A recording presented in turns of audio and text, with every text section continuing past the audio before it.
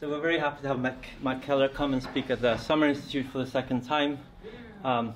Spent some time in a car with him over the weekend, so I learned a little bit more about his history. He started off in social psychology, then he did a PhD in evolutionary medicine, during which he started trying to understand how to reconcile evolutionary hypotheses with the existence of heritable variation from twin studies. And so my understanding is that was his route into BG, and now he runs a very successful lab at the University of Colorado Boulder that routinely puts out important papers in statistical and psychiatric genetics. So probably Matt's most famous paper, I'm sure it will come up today during his talk, is about problems with early studies claiming to have identified gene by environment interactions. But more recently, he's also done a lot of work with genotype and sequencing data, including famous study comparing different estimators for SNP heritability.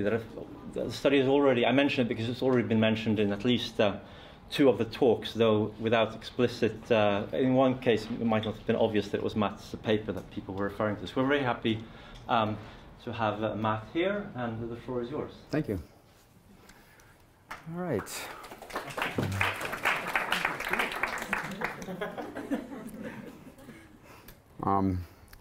So I'll start off by a little plug for 2 recruitments that we're doing at CU Boulder. So spread the word if anybody's looking. So we are recruiting for an assistant professorship, and this can be in many different possible departments, including economics, sociology, psych, and neuroscience.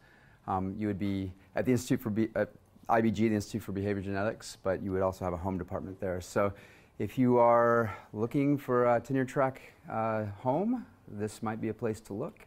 Also, I am recruiting a postdoctoral fellow in my lab, looking for people who are interested in statistical genetics. So spread the word. If you know of anybody, if you're interested yourself, go to colorado.edu/IBG/positions. So this is the outline. I don't know how much for sure I get through. So I'll talk about G by E definitions and motivations for studying gene by environment interactions. Talk about 2 basic types of interactions that we're potentially interested in.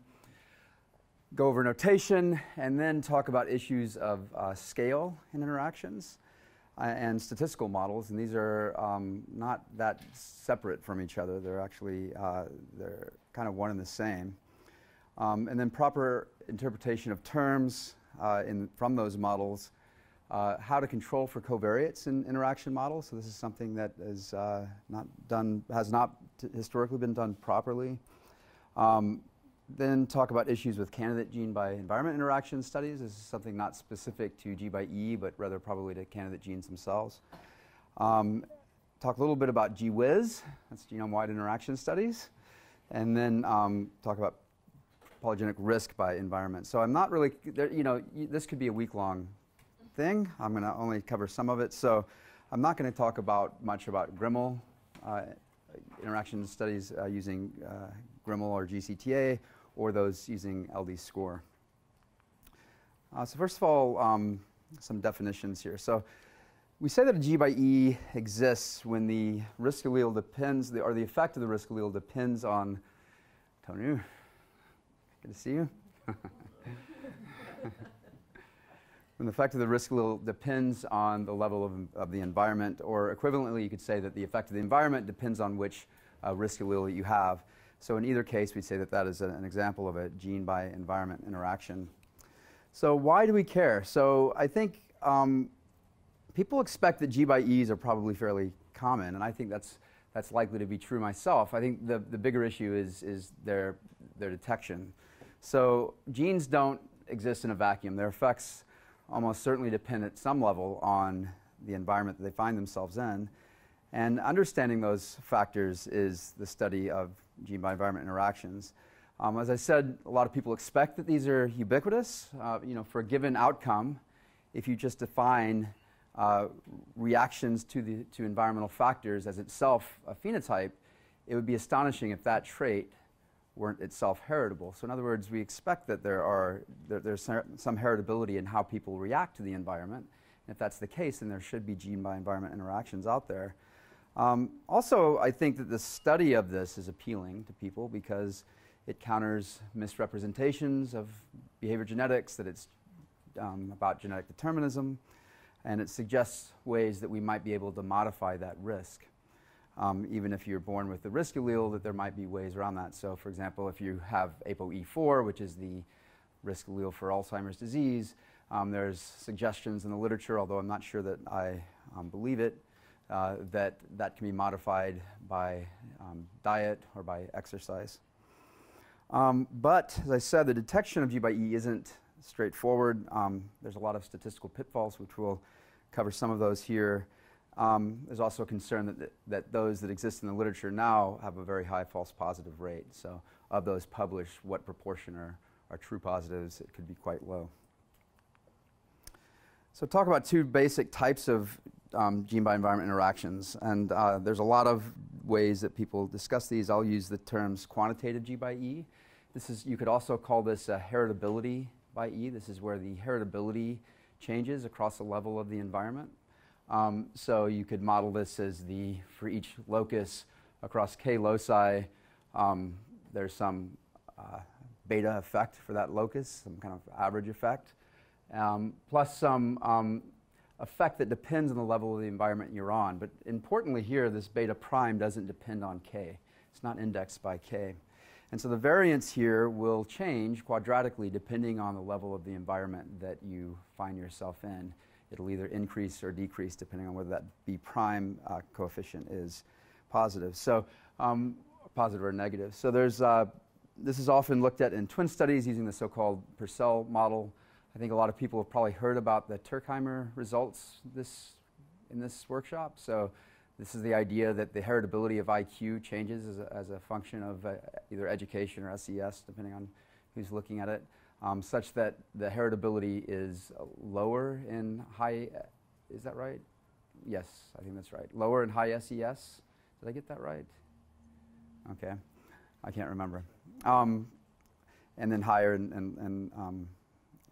yeah, so there I have it. The genetic variance for IQ is lower at low SES. There's also, you could do this with polygenic risk scores or polygenic scores, PGSs.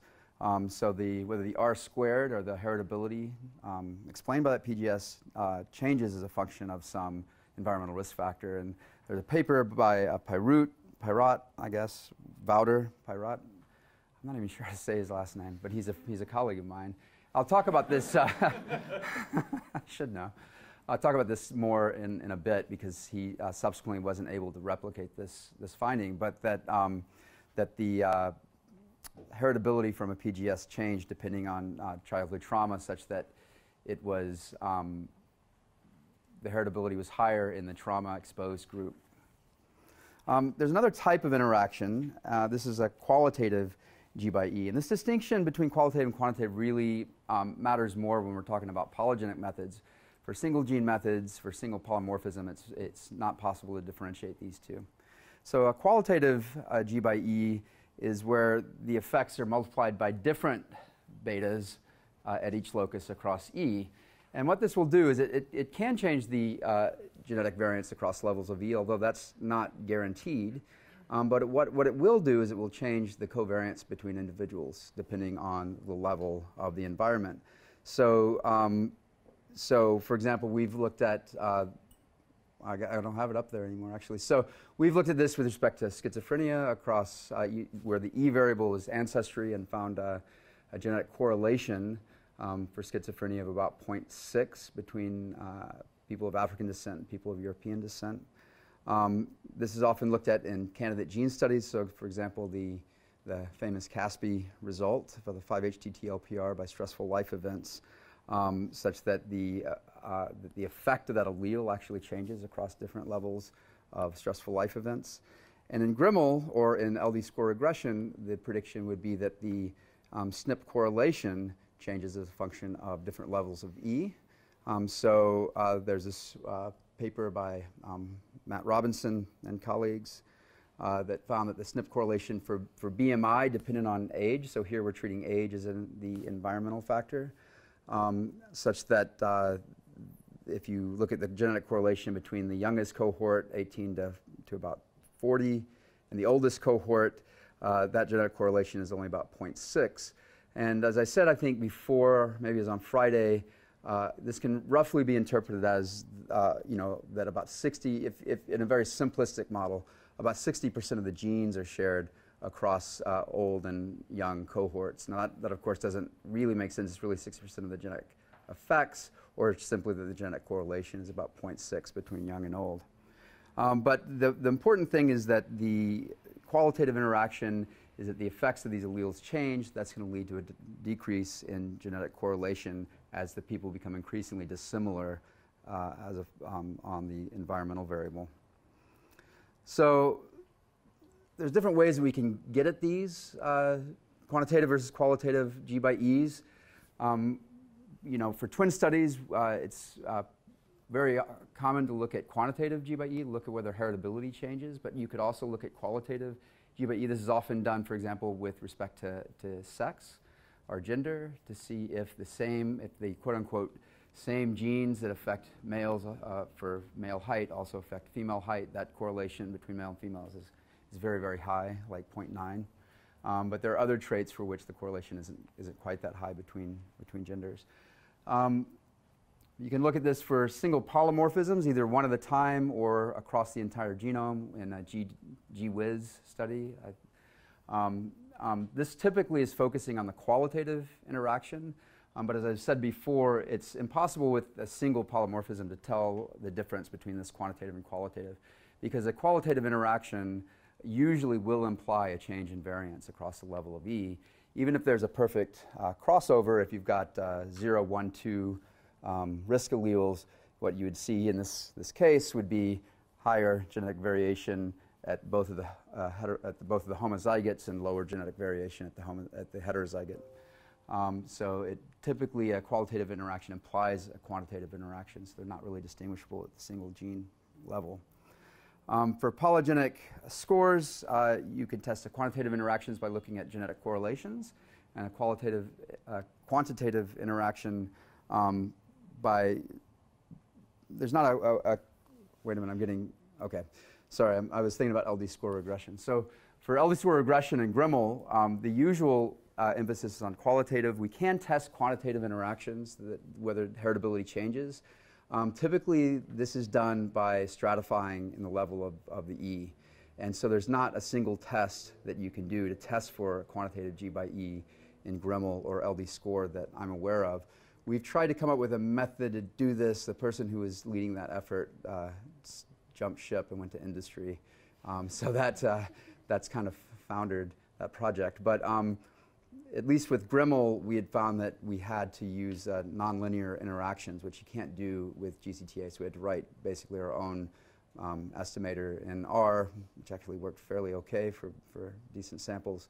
But there's no current way that I'm aware of that you can test a quantitative interaction with LD score or Grimmel. Rather, people tend to stratify their sample. And then with respect to polygenic scores, usually the focus of a polygenic score by E interaction is on this quantitative, where the R squared changes. But as I'll show later in this presentation, it's also difficult to distinguish qualitative and quantitative there, and has to do with what your discovery sample is made up of, or what the distribution of the moderator is in your discovery sample. I'll get to this later. So regression tests of the mean, so the single polymorphism and genome-wide interaction studies are what I'm going to focus on mostly here, because they're the most common studied, and also because the lessons that we can take from these single gene by interaction, single allele or single locus by E interaction studies, I think are going to apply pretty broadly across a lot of different types of interaction studies. We might look at a lot of different designs we might be interested in. Okay, so first, just some notational issues here. So I'm going to use the Caspi example, not because I think it's true. In fact, I think it's been shown pretty certainly that this is not a real interaction. I'll justify that later on the talk. But it is the most cited paper. It has about G by E papers, maybe 9,000 citations. So it's an incredibly cited paper from 2003, which studied the effects of childhood maltreatment or stressful life events and the 5-HTTLPR repeat polymorphism on depression. So in about 850 young adults, they found this marginally significant effect of 5-HT-TLPR, so it's p-value 0.06. But the more important thing was that it looked like the effect of that allele depended on maltreatment. So here I've broken it up just so that we've got the protective allele and the risk allele, the short repeat, rather than having the heterozygote here, just because it simplifies everything. For our purposes, it doesn't matter much. And so the probabilities of depression look like this. So if you had the long repeat polymorphism, it really didn't matter whether you had no maltreatment or maltreatment. The effects, your probability of getting depression were about the same. However, if you had the short allele, if you had no maltreatment, it looked about like the baseline. But if you had the combination of both the short allele and maltreatment, you had this very large increase of risk for depression. So the joint effect of the short allele and maltreatment was where all the action was.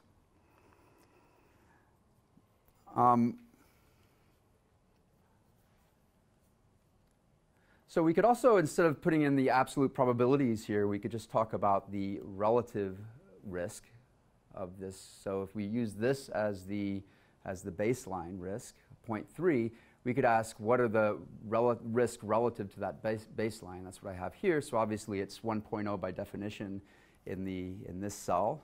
We'll call that P00. In the maltreatment with the non-risk allele, it's 1.03. It's about 3% larger, which is not statistically significant. It's the same in the risk allele with no maltreatment, but the risk is twofold, or 2.1-fold, if you have both the maltreatment and the risk allele. So it looks like the effect of 5-HT-TLPR depends on maltreatment. It's important to note that you could also say the same thing, that the effect of maltreatment depends on 5-HT-TLPR. And when one has both the risk allele and maltreatment, your risk doubles for depression. So that's an example of a G by E interaction.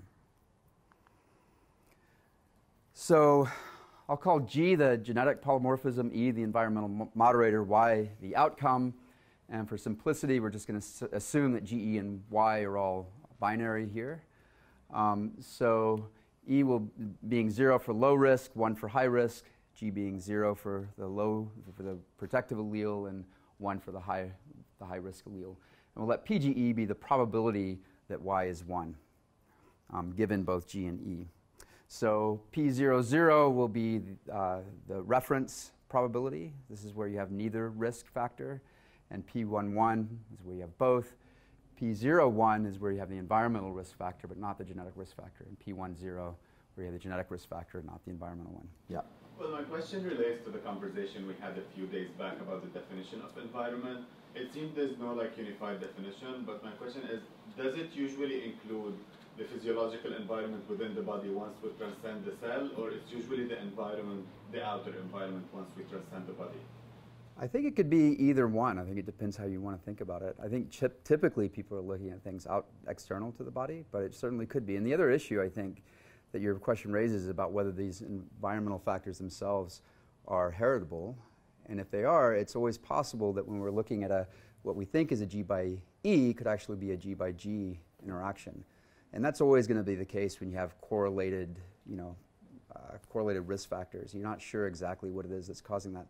We'll actually get to this a little bit, this issue of when we talk about controlling for covariates in G by E. Any other questions about the notation?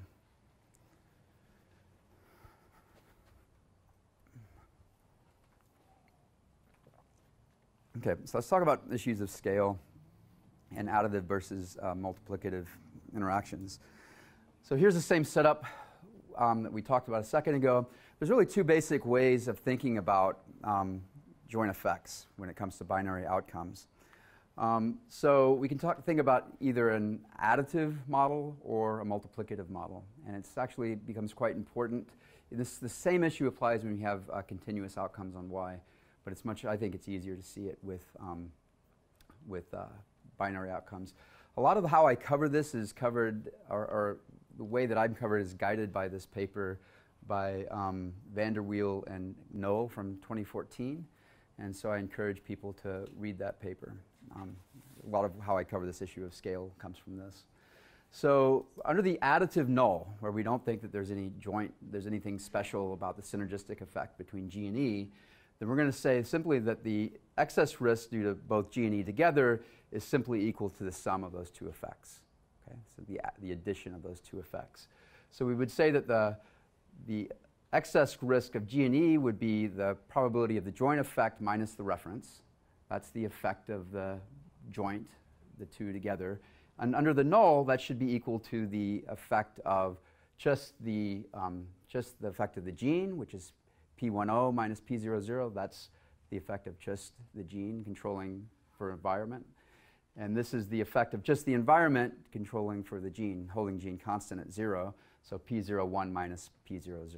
So under the null, under the additive model, that should hold, right? The joint effect should equal the sum of those two effects of G and E. Under a multiplicative null, it's that the excess risk of G and E is equal to the effect of G multiplied by the effect of E. Here we're talking about, in the top one, we're talking about absolute risk. On the bottom one, we're talking about changes in proportionate risk, whether you're getting an increase of 3 percentage points in the top versus an increase in multiplying the risk by 1.3, 30% increase, right? So here we're saying the excess risk of G and E is the probability of the joint effect divided by the base, right, the reference cell, P11 over P00, should equal just the effect of G, which is the effect P10 divided by the base, multiplied by the effect of E, P01 divided by the base. All right, so this might be clear if we look at an example.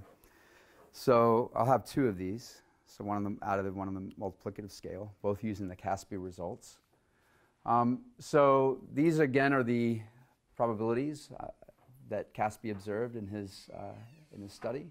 So in the additive scale, interactions measure the extent to which the effects of the two factors combined exceed the sum of the individual effects. Okay? So here we would say that the effect of the interaction minus the effect of just the gene plus minus this as well, because this is all together, is going to be equal to P11 minus P10 minus P01 plus P00. This is the effect of, this is the interaction effect. All right? If we see that this is, right, if this is, so if this equals this, right, there would be no interaction. This would equal 0, we'd say that there's no interaction. If this right here, the joint effect, is greater than what we expect based on the sum of the genetic and the environmental effects, we'd say that there's a positive interaction, right? This quantity is greater than 0, so there's a positive interaction. The effect of the joint effect is greater than what you would expect based on just the effect of gene and just the effect of the environment added together. All right? If this is negative, if the P11 minus P10 minus P01 plus P00 is less than 0, we say the interaction is negative, that the effect of G and E jointly are less than what you would expect based on both of the two effects taken individually. So in this case, right, we've got 0.64 plus 0.3, 0.94 minus 0.3 minus 0.31. We have an estimate of the interaction effect of 0.33 on the additive scale. This is positive. So we'd say here that the two risk factors combined have a larger effect than expected based on the sum of the two G and E effects. Okay? On the additive scale, this is a positive interaction. The same thing happens on the multiplicative scale in this case. So here, we're going to talk about risk ratios. The risk ratio for the joint effect is P11 divided by the reference cell, right, where there's no risk factors at all. So this is about 2.1-fold greater risk for depression in this cell, right, relative to the base. And how does that compare to what we expect the effect to be if the risks are being multiplied? Well, the way we would get this, we did the risk ratio for just the genes, which is 1. It's no increase in risk. It's exactly the same. the risk effect for just the environment is just 3% greater, and a measure of the interaction effect on the multiplicative scale is to take this risk ratio, 1, 1, and divide it by the product of the two other risk ratios, right? Risk ratio 1, 0 multiplied by risk ratio 0, 1. And that, if you do some math, that actually is the same thing as P11 times P00 divided by P10 times P01. Okay? And this is just, the math is, I think, pretty obvious, right? If you take this and you divide it by this times this, the P00s, two of the P00s go up, they cancel out. One of the P00s cancels out, so it's P11 multiplied by P00 divided by P01 times P10. Okay? This is an estimate of the effect of the interaction on the multiplicative scale now. If we think that risks combine multiplicatively, that it's a proportionate increase. And under this scale, and the multiplicative scale, once again, is a positive interaction. So 2.06 is greater than 1. We say this is a positive interaction, that these combine synergistically, that the effect of G and E together is more than we would have expected based on just the effect of G and the effect of E combined. So people often talk about the dependency of interactions on the scale, typically on the scale of Y.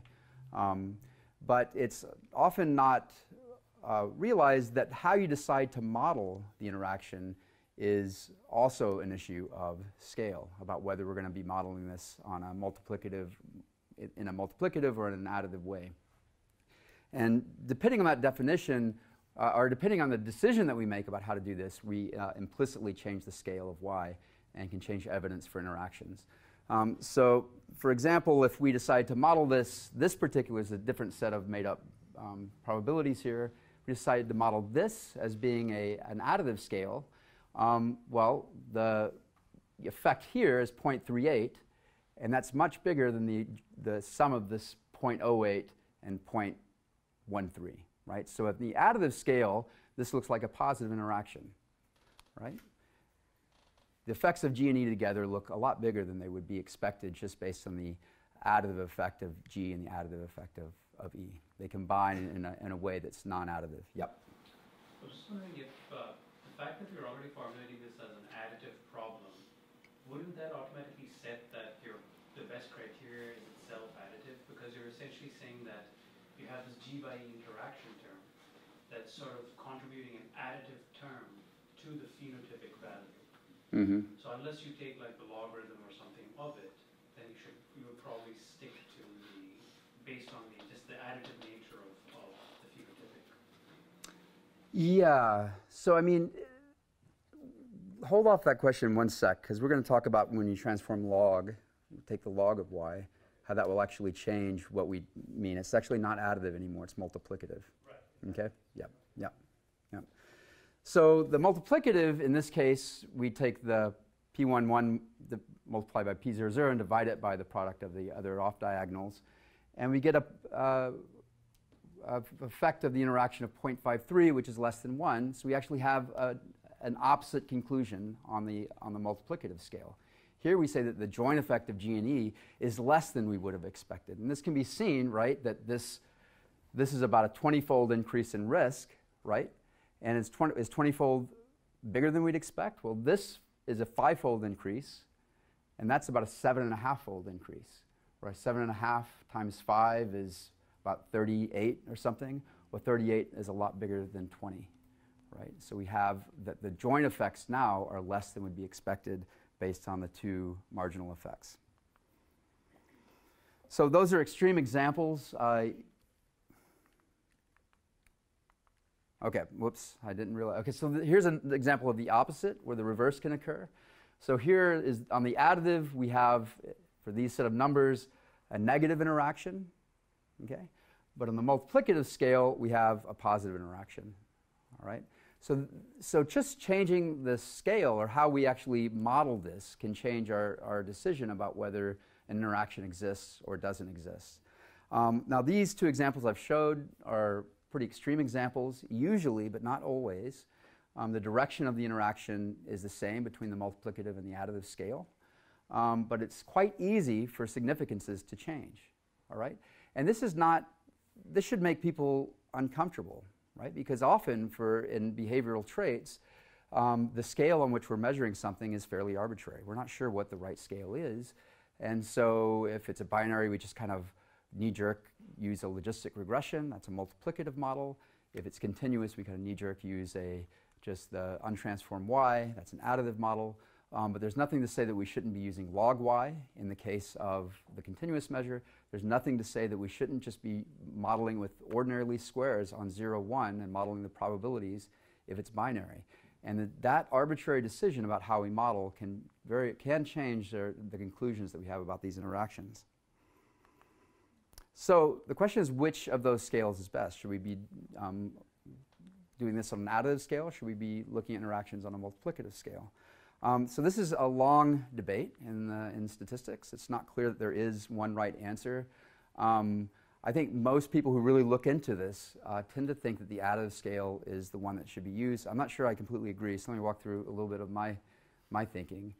So the general conclusion from the literature is that the additive scale is of greater public health relevance. People don't often care whether something increases their risk by 20%. They want to know what the actual probability of getting disease X is. And if what you're concerned about is absolute probabilities, you should be looking at the additive scale. So this allows the additive scale allows one to discern which subgroup would benefit most from an intervention, from adding or removing a moderator. I'll give an example of that in a second. But the multiplicative scale corresponds most closely to modeling interactions on the liability. That's often what we're interested in when we're doing genetic studies. We make some assumption that there's some underlying normal liability. And if you're doing logistic regression, it's not exactly modeling on the liability. If you wanted to do that, you'd want to use what's called a probit model. But the logistic model and the probit model tend to agree almost exactly until you get to the extremes of the probability distribution. And so probably logistic models are much closer to what we think of when we're talking about heritability, for example, on a liability scale. And most case control studies do use logistic regression, which is a multiplicative scale for binary outcomes. So my suggestion is that it's probably wise, although almost never done, to report the results of your interaction on both scales, both the multiplicative and the additive scale. I'll go over how to do that in just a second. And then, so to do this, I guess I'll tell you now, to do this, you would just simply perform, if you have a binary outcome, you would perform either logistic regression, that would correspond to a multiplicative test of the interaction, or just perform ordinary least squares on this 0, 1 outcome. That would correspond to looking at this on the additive scale. For continuous outcomes, we could just look at log y or y. That log y will give us the multiplicative interactions. We'll test the multiplicative interaction, and just y will test the additive. There's a knee-jerk reaction against using ordinary least squares and treating y as though it were continuous. When it's actually truly binary, 1, 0. There's an interesting paper on this by Helovic in 2009. It really, once your sample size is big enough, now obviously the residuals are never going to be close to normal, regardless of the sample size. But the distribution of residuals itself isn't what's crucial. What's crucial is the distribution of the betas. And as your sample size gets big, by the central limit theorem, those betas will become normally distributed, and those betas divided by their standard error, their estimated standard error, will become t-distributed. So once your sample size, even over about 100, you're probably perfectly fine with respect to proper type 1 error rates for using just ordinary least squares on 0, 1 outcomes. So I don't think there's the real problem, right, with using OLS and binary outcomes is in prediction. You can very easily get predictions that are outside the bound of 0 or 1.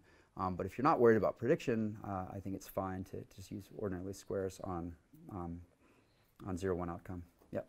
Yeah. There's a lot more possible scales than just the implicit ones underlying the additive and multiplicative model. But it seems like really the fundamental answer has to be like define your outcome on some scale that has an interpretation. Yes, that's a great point. So there's an infinite number of possible transformations you could make on Y. Some people recommend that the goal should be to transform away interactions, to keep it simple, so it's just simply additive. And so you keep looking through different interactions, different transformations, regardless of how complicated they are, until the interaction disappears. I personally don't think that's the right way to go, and I kind of agree with what you just said. I think what probably we should do is use the scale that we think is most interpretable, and if an interaction exists on that scale, say that there's an interaction on that scale, just realize that interactions aren't something inherent, that it really is about the choice of model that we've used. And so interactions are departures from additivity on the scale that we actually decided to use. There's one last thing, and that is that there are types of interactions that cannot disappear by transformations of scale. These are called disordinal interactions, or non-transformable interactions, or crossover interactions. The term is hard because whether an interaction is crossover or not depends on how you decide to graph it. An interaction that looks like that may look like this when you decide to graph it in a different way, where instead of it being the genotype here, genotype is here. So I wouldn't just rely on looking just at the crossover to see whether it can disappear. But I do think that regardless, it's hard to know how risks combine, right? And so I think it's important to go ahead and do it in the two most obvious transformations, because right now what's happening is people, when it's binary, only use a multiplicative scale, and when it's continuous, only use an additive scale. And there's this weird disconnect, and that can, I think, lead to confusion. For example, you measure major depression using the CESD, and you get one set of results, and you do it looking at diagnosis of depression, you get another set of results. Well, the reason that could be happening is because there's differences of how you're modeling the interaction. Yeah, Miles. So your public health way of doing it does give a meaningful scale, and so what you were talking about is on the assumption that it's equally bad if you have the disease. So if you so something might be binary in the data, but if somehow there's more severe and less severe versions of the disease, then you'd have to do it in a more complicated way. If there's really only one severity of the disease, then that additive scale really is the correct scale, because you've only got two levels of utility, and you're just counting up how much of the. I think if your goal is public health relevance, I guess if it's some kind of mechanistic understanding, you might want to understand what's going on at the liability level. Well, that kind of goes to modeling. So if things really are multiplicative, it still has the same.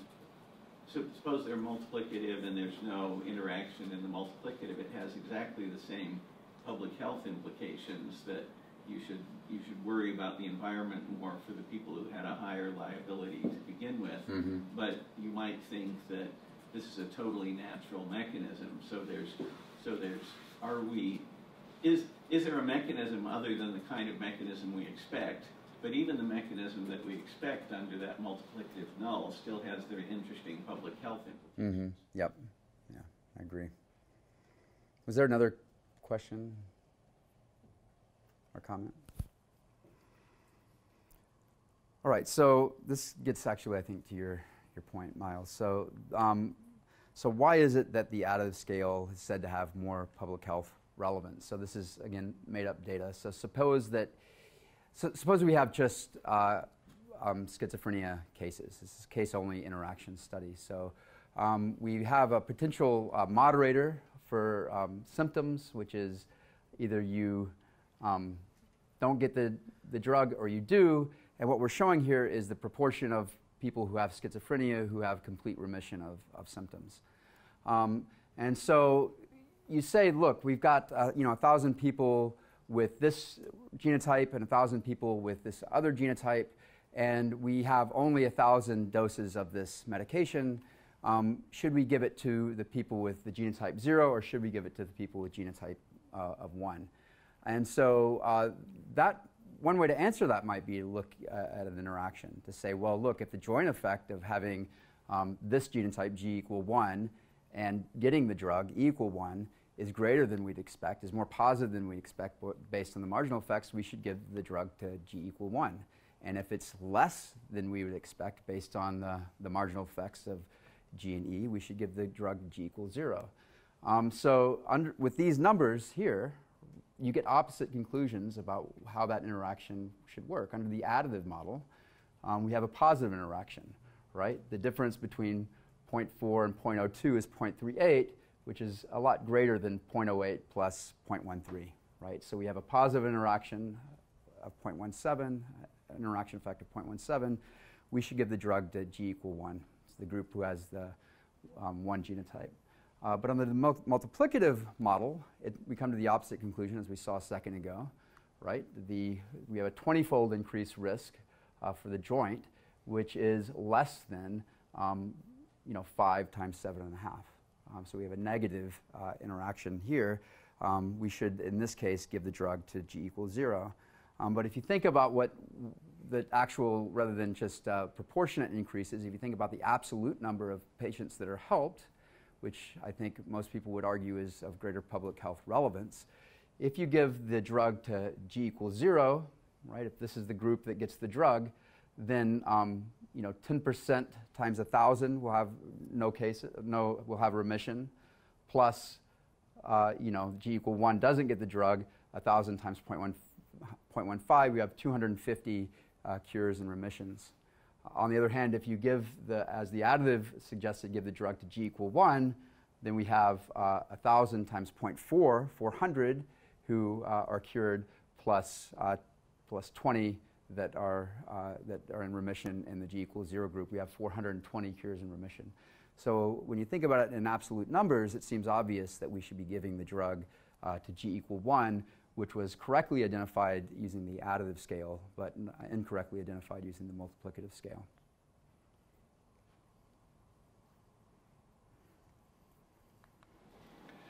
Are you going to give an example of when the multiplicative scale is the right thing? Because I can only think of examples where we care about the additive scale. Am I going to? Well, I think I can't remember if I talk more about it because we're almost done with the scale stuff, but I think it is important. But I mean, I think that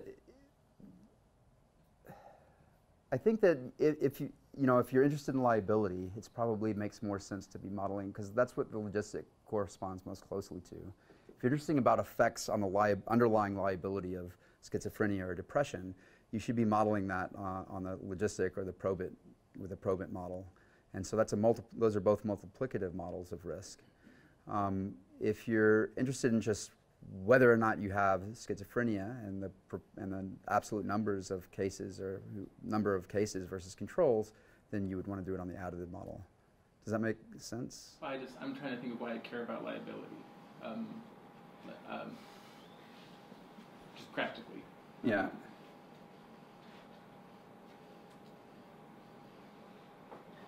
I don't know. Yeah.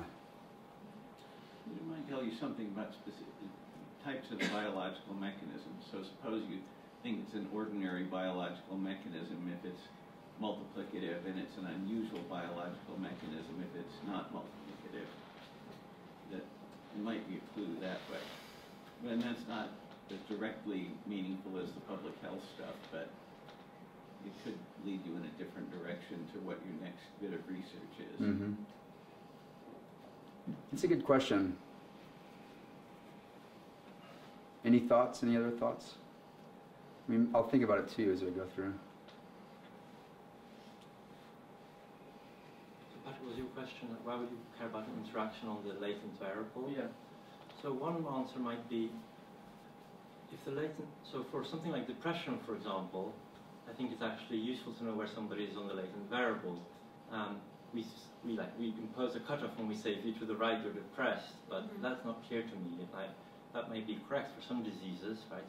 Where it really is the case, you cross the threshold and then something terrible happens. Mm-hmm. For depression, it seems pretty arbitrary. So there it may be that the latent variable is actually Is the what we variable care of about interest. more. Yeah. That's a good Implicitly, point. then we're saying that somebody who's in the 20th percentile and goes to the 50th percentile are still going to be healthier in some sense. So it's not that we care about the issue is that we don't have a measure of the thing that we're interested in. So in those cases, yeah. But that's a little bit like saying the binary measure was wrong Yes, in the first yeah, place. yeah, That's exactly what it is. Mhm. Yeah. Yeah. Mhm. Yeah, and then you want to know, then you have a difficult question of how bad is bad. So the latent variable that shows up in a logit may not be a good measure of how horrible things are. Even if you imagine how horrible things are as being monotonic in the latent variable, it might be a transformation So of the latent we're variable. additive, and like we still care about the additive model, but just of a variable that we can't see. Like that's the Yeah. Yeah. That's a great, yeah. Anyway, that's a great point, David. That's why I like coming and teaching here. So I feel like I learn as much as, yeah, but I think that's exactly right. This may not be true. It may be that if I'm the 50th percentile of schizophrenia, I have... It doesn't make any difference between 50th and 70th. Well, you care about the Now, it may, though. I mean, this is the issue, so. You care about the additive model for utility, and so if you don't have, and again, that's assuming you're not worrying about inequality but being utilitarian, but you care about the additive model for utility, and there's no particular reason why utility would be exactly the latent variable, though it might be. Mm-hmm. Okay, so I'm going to talk about the different models and interpretation of terms. This does circle back to this issue of scale again, and then we'll move on. So typically when we model an interaction, we just take with linear regression, right? It's the normal intercept plus the effect beta 1 times, or beta g times the effect of the genotype, beta e times the effect of e, plus beta I times the product of those two, g multiplied by e. When you do your regression in this way, beta I is the test of the interaction, whether beta I is different from 0. And so here GE is the product of GE. This should be beta I is the test of the bilinear interaction. And the interpretation of that, it has a direct interpretation. It's the increase of the slope of E for every one increase in G. Alternatively, it's also can be thought of as the increase in the slope of G for every one increase in E. Right? That's how we interpret this interaction term. And to see that, just do simple rearrangement of terms. Here we'll take these two terms and put them together and take E to the outside. Right? So this is just beta naught plus beta G multiplied by G plus beta E plus beta IG, right, multiplied by E. So we can call this term right here beta star E, right? You can think of this as the conditional slope of E depending on the level of G that you are. So for every one increase in G, beta E, or beta star, is going to increase by beta E, is going to increase by beta I, okay? And its actual slope will be beta E plus beta I for every one increase in G. And you could do similar thing for G.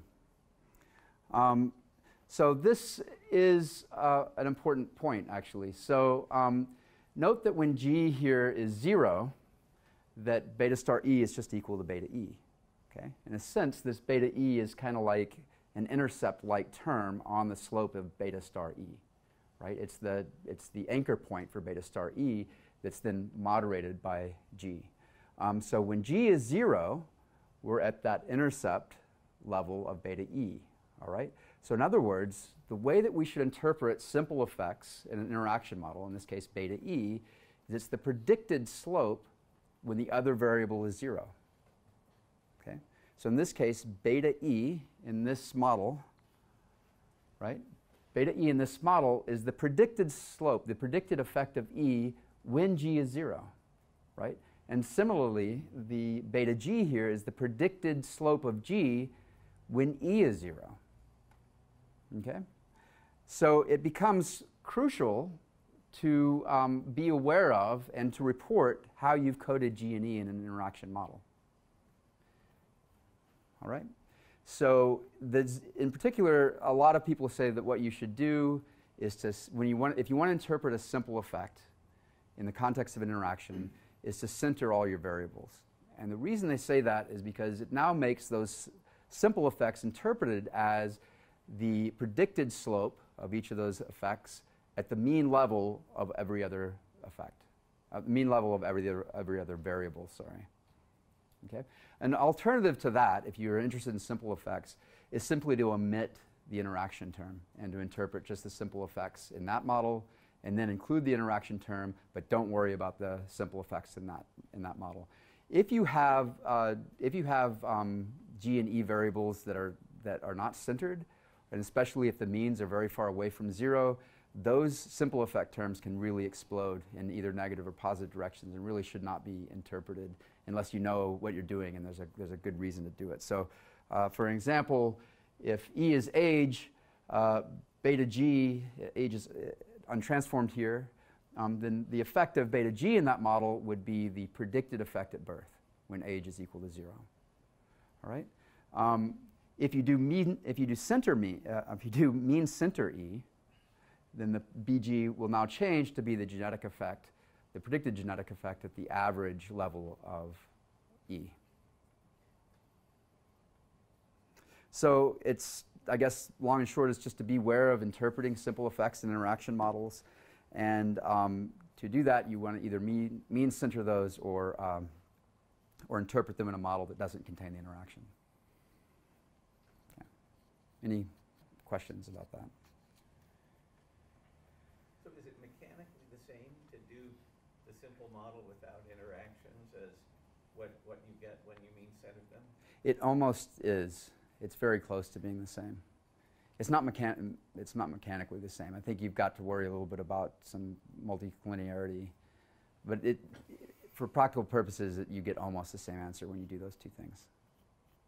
Yeah. Do you mean stratifying, or what do you mean by not containing the product term? You would just literally drop out the product, the G by E. Well, if you want to interpret simple effects, one way to do it would just not to include the G by E, and then just look at the effect beta G and beta E in a model that doesn't contain the interaction. Then you could then add the interaction and then interpret beta I from that model, but don't worry about beta G or beta E in that model. And then you don't have to worry about centering.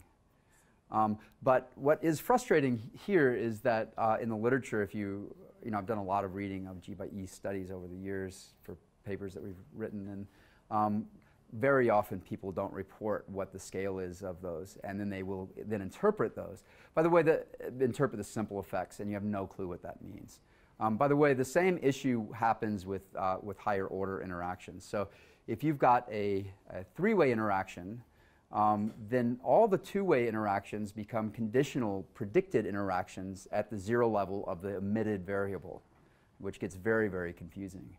So I would recommend if you're going to include a three-way interaction, first just interpret the two-way interactions in models that don't contain G by E by X, and then have another model that has the G by E by X term, and just interpret that term alone. Yeah? How do you feel about stratifying? So in econ, I don't know if it's done a lot in other people stratify instead of doing the interaction. Okay, that's a good question. So what about stratifying as opposed to doing including the product term? So the real issue is, I'm sure that there's other issues I haven't thought of, but I think the real issue is statistical power.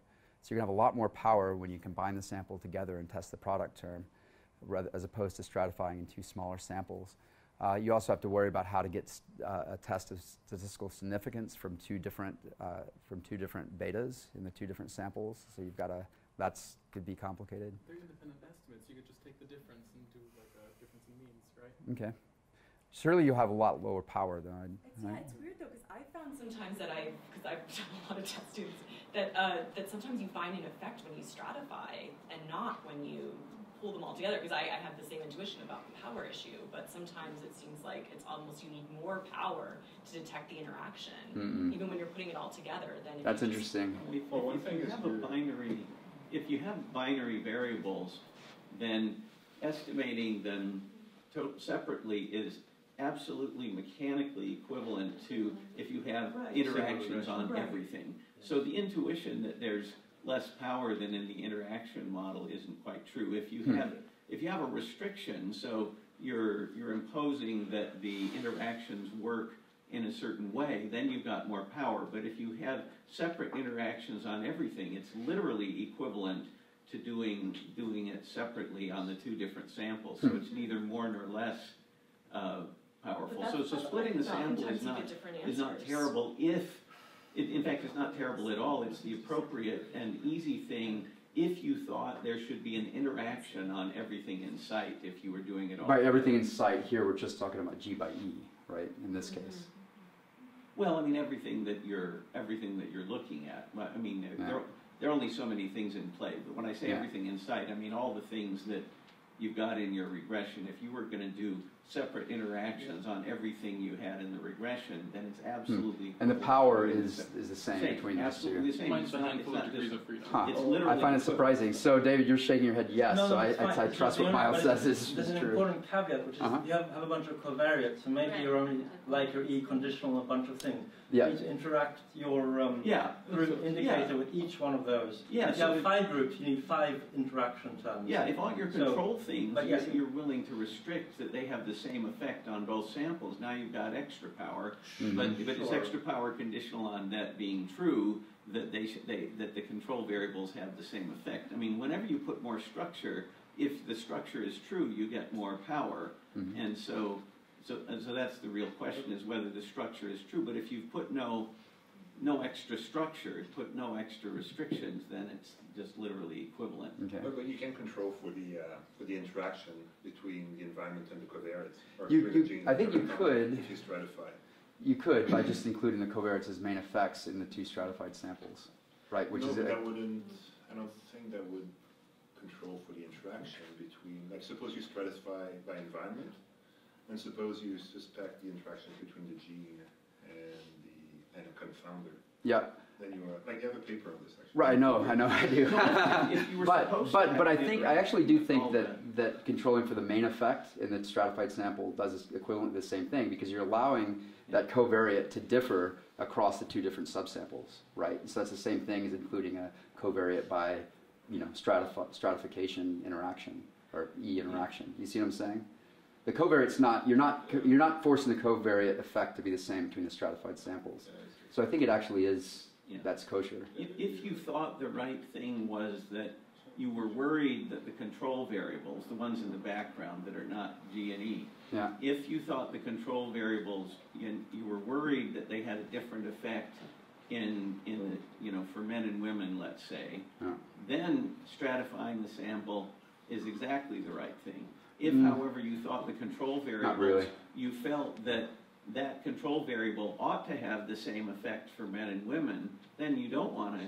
You don't want to stratify the sample. You want we should let Matt just go on, since there's a lot more to. a lot more. But no, Miles, you make a good point, but I am going to cover it. And what time is this over, by the way? So 5, like 10? 15 minutes. It's over in 15 minutes? Yeah. Holy shit. No more from you, Miles. Really? So what time did I start? Well, we started at 3:35. Oh, wow. Okay. We should let you go continue a little longer. Yeah. It's useful. Okay, well, I don't want to do that. I think people are tired. But I'm going to just kind of get through some of this stuff, and I won't get through it all.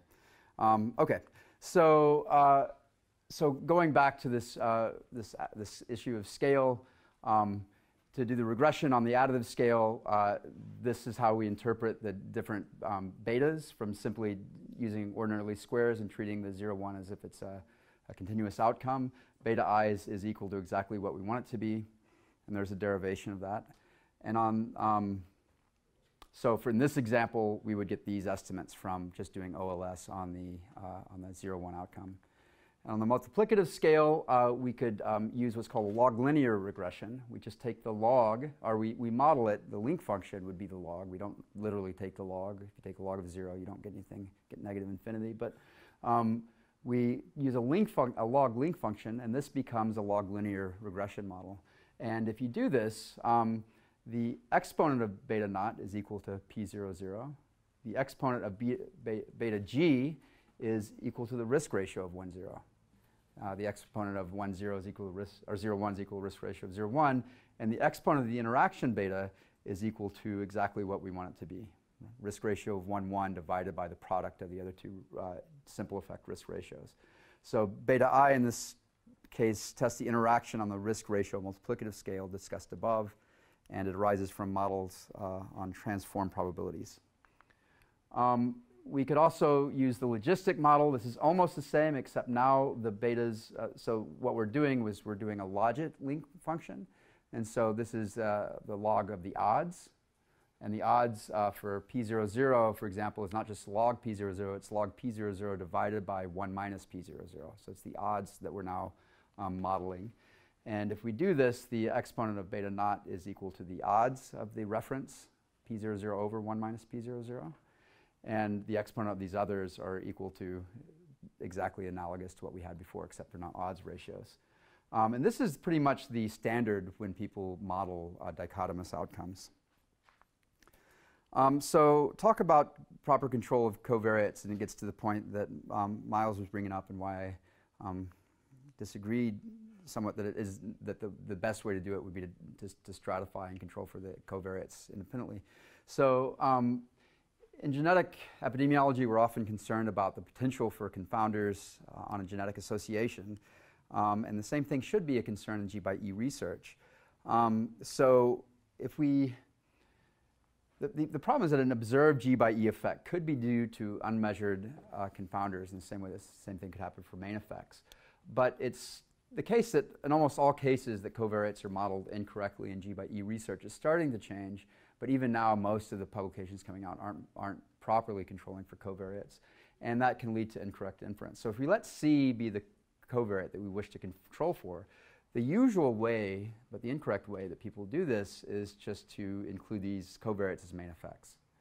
The actual proper way in order to control for the effect those covariates might have on the interactions and on the interaction itself is to include the covariate by G interaction, in this case, as well as the covariate by E interaction. And if both of those interactions are included in the model, we've properly controlled for the effect that those covariates might have on the interaction term. So just an example, if we say that C dummy codes African versus European ancestry, and what we're interested in is whether Alzheimer's disease is affected by ApoE variant, carbohydrate intake, which is the E variable here, and the interaction between those. So does does the effect of carbohydrate intake depend on ApoE with respect to Alzheimer's disease? That's what we're interested in. And we want to control for ancestry because we have a mixed ancestry sample, say. Well, if it turns out that, well, it actually is true that the E4, the risk allele, is more common in individuals of African descent, and if the effect of carb intake on Alzheimer's disease is different for people of African versus European descent, right? So in other words, if there's truly an African descent by carb intake interaction, then what it looks like a G by E interaction could actually just be an ancestry by E interaction. So similarly, the same thing happens if, say people from African descent eat, doesn't matter if it's more or less, but say more carbs, carbohydrates, and the effect of Alzheimer's or of the E4 allele on Alzheimer's disease risk is different between individuals of African descent and European descent, then the apparent G by E that you observe could actually just be a G by ancestry effect. And both of those scenarios that I've described here, and these aren't completely implausible things that could happen, are properly controlled if you include those product terms in the model, the covariate by G and the covariate by E. So here's just a quick confounding example interaction. So say in real life, what's actually going on is that the effect of carb intake depends on your ancestry, right? So for individuals of African descent, that there's a big increase in risk as you eat more carbs, but for people of European descent, there's no effect on carb intake on Alzheimer's disease risk. Well, if there's also a genotypic, a mean gene level difference between the African descent and European descent individuals, such that, say in this case, African descent individuals have more E4, then this will lead to a apparent G by E interaction, right? This isn't necessarily the one that it would look like, but it will be in this direction, such that it's going to look like E4 is the risk of E4 depends or is increasing with carb intake, and that of E3 less so. And why is that? That's because E4 here is actually a weak proxy for being African American, or I'm sorry, African descent, right? Because there's a mean difference in the level of E4 between African and Europeans. So if you see that you're E4, it also makes it slightly more likely that you're of African descent. And we know that people of African descent are more susceptible to Alzheimer's disease as a function of carb intake.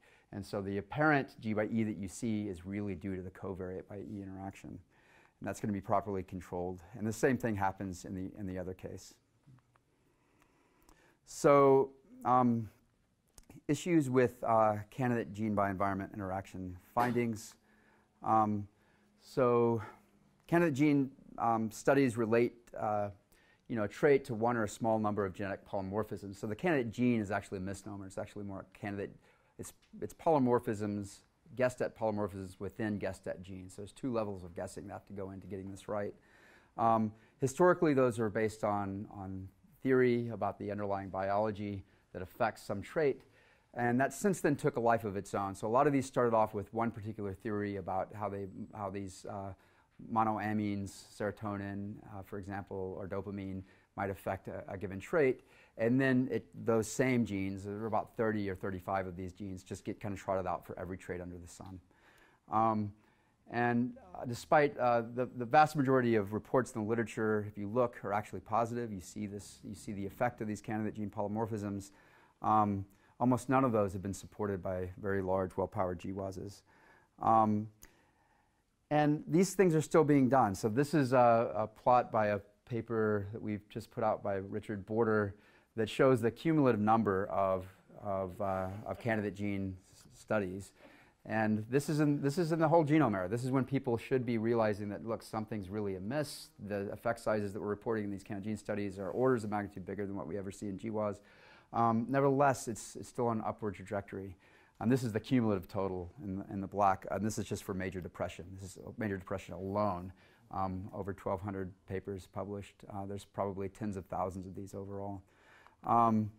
So we've worried about we've talked about the possibility that, at least for G by E, that there's a very high false positive rate. Almost all the novel G by E studies that are found, that are published, are positive. They show the interaction. 96%. Yeah.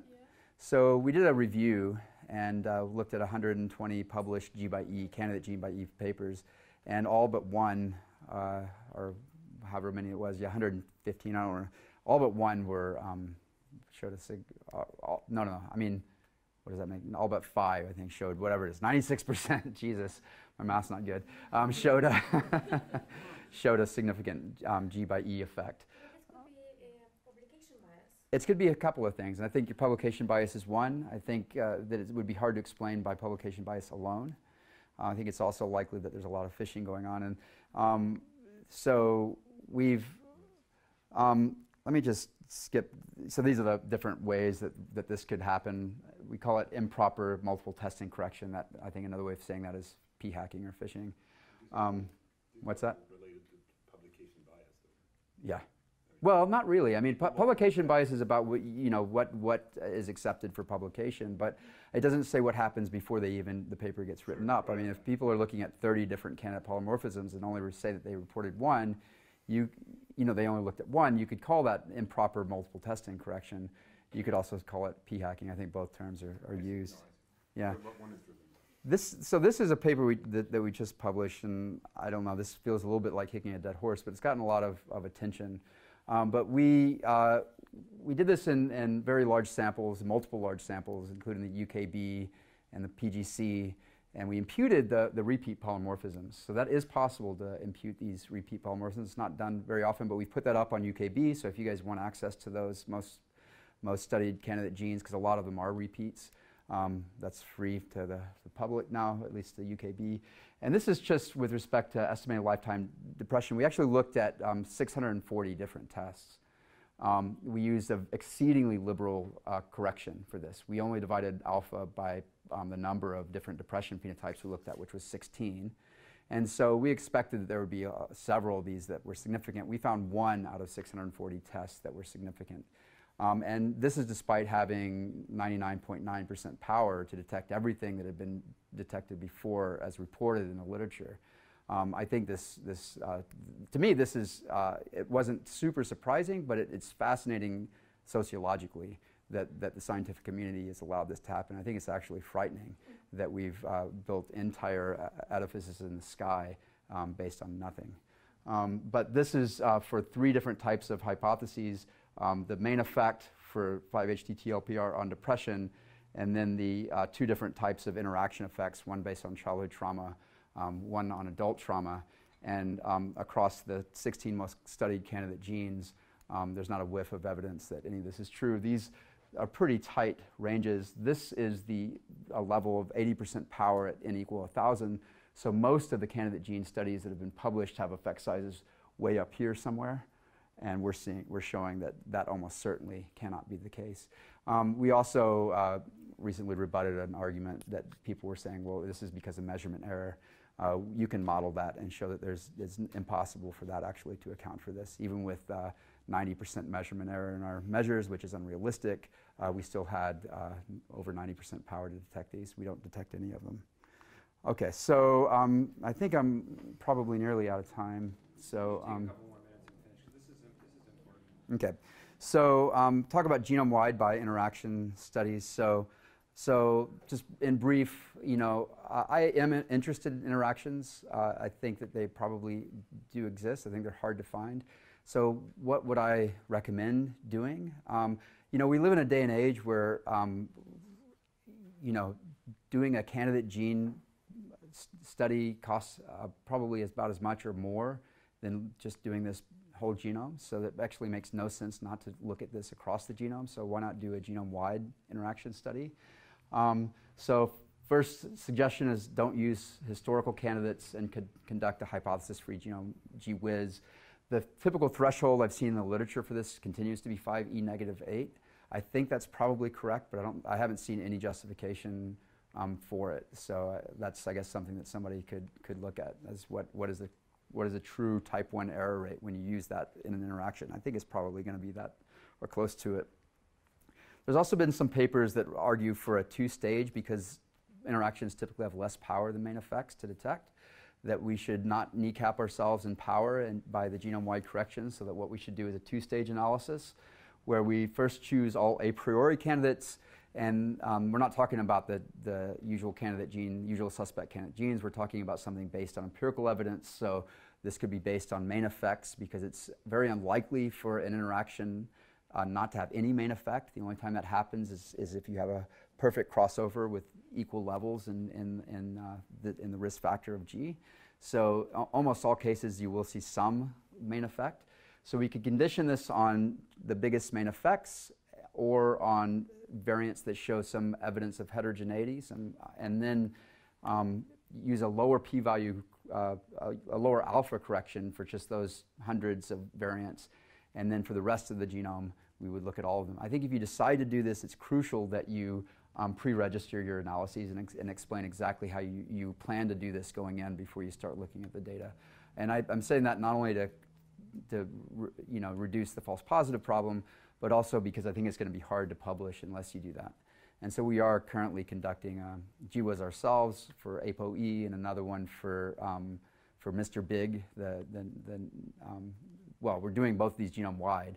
But we have pre-registered that we're going to not do the full genome-wide correction for those variants, because we have a priori evidence to think these are big main effects, and therefore there might be some interactive effect with those.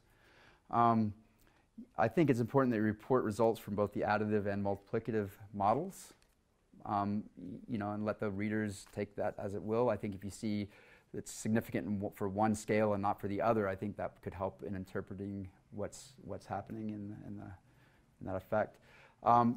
Center the variables, both G and E, or if you don't do that, at least describe what the 0 points are so that the main effects or the simple effects can be interpretable. If you're going to do this rather than stratifying, using the just all-in-one model, you need to make sure that you include the the C by G and the C by E interaction effects. And Power is lower, as I said, for interaction, so you've got to choose n according, so try to have large sample sizes. So the final thing I'll go through is just polygenic risk score by E analysis. So the typical way you do this is we derive the weights in an independent discovery sample. We build a PGS from those in a target sample that's independent of the discovery, and we test the interaction using the polygenic score. So there's the main effect for the polygenic score. There's the polygenic score by E interaction, the product term, and the effect. And then here's all the covariate interaction terms. In principle, this would test the quantitative interaction, whether the heritability or the SNP heritability, or in this case the polygenic score heritability, increases as a function of E. But in practice, I'm working on this with someone named Wouter Perut. Oh, I said I don't even know how to say his last name. I just call him Wouter. So in practice, we really can't distinguish between qualitative and quantitative interactions using a PGS. So even if the qualitative interaction exists, any mean differences in E between the discovery and target sample lead to apparent polygenic score by E interactions.